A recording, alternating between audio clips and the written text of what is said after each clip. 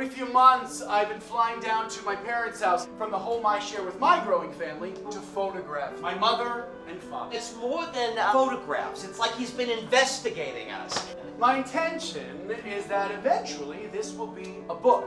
Ah, there you are with all your newspapers. Okay, it's not that many papers. Well, I'm glad Larry's got a picture of it. Maybe it's start to see there's a problem. I hate this picture too. Now, Larry, are you planning on this being a book you're actually going to sell? Perhaps my examining them is my way of getting to know a different version of you? I think you know me perfectly well, and if you'd like, I'll introduce you to a version of your mother.